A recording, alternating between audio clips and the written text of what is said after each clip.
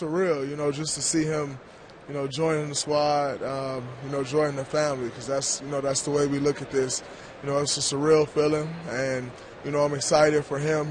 He's happy with this decision. Like he said, he wanted to make his decision as a man, the decision for himself, and, I'm happy he had the opportunity to do that. I'm happy that we were the team that he chose to be with, and I'm looking forward to getting out on the floor with him.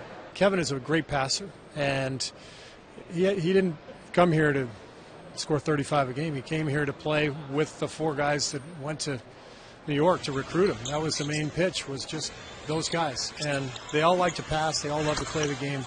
They play it in a style that includes everyone. And we think Kevin will fit right into that.